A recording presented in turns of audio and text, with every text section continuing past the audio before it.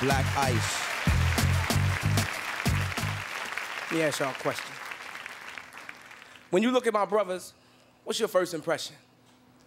Does the sight of us leave you guessing, or do you understand the stressing, the aggression, the look of no hope on my niggas' faces, like the Lord overlooked us when he handed down his graces?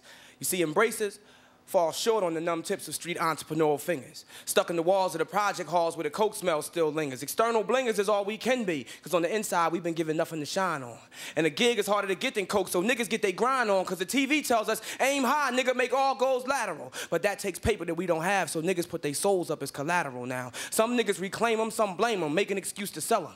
But when a nigga goes from not doing to doing, what can you tell him? Not to be a nigga? Shit, I gots to be a nigga, that's how I pay the bills, and I'ma do that whether I got to sling this coke or exploit these rhyme skills. See, America makes you an opportunist, and at the same time, they institutionalize you. So the fact that niggas get these big record deals, big money, and then go to jail shouldn't surprise you. That's what lies do. And most of these guys do have raw talent, just infantile education. So the business feeds them all the weed and ecstasy and a little bit of paper to provide some pacification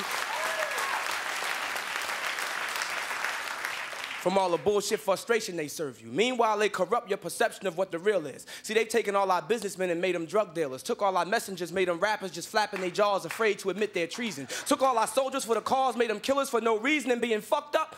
Well, that's in this season, so if you're negative, you're positive, and if you're positive, you're called a hater. But I maintain control of my soul because I know it gets greater later. And I told y'all the last show, I'm no hater, I just know what the truth is. I've been intertwining this pudding for a year now, so I know where the proof is. It lies in these midtown Manhattan skyscrapers where former hustlers sign papers and do fucked up capers. About 16 infamous stars at a time. Got them chopping and bagging and serving that shit to niggas 16 bars at a time, and the crime is undetectable by the feds because in the heads of our kids is where the track is. And music shoots straight to the soul. Is so potent, so it's much more addictive than crack is. Now, the high is just an illusion, lies and confusion, but just for that rush, just once these young bucks will go through it. So in essence, they're still flooding our streets with thugs, drugs, and killing. They just using these record labels to do it.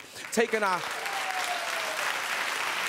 our heartfelt demos, putting us in limos, trying to fuck up our direction. And most niggas is trained to chase money and pussy, so we fall victim to our own erection. Convincing ourselves that we're on our way somewhere where we're not going, but ignorance is bliss, and niggas love this, so niggas take pride in not knowing. We not growing. Nigga, I give a fuck how slick you flowing if you ain't showing these kids nothing or adding nothing positive to the earth. See, I've been destined to touch this world since the day I was born. To be honest, fuck a deal. God gives me what I'm worth.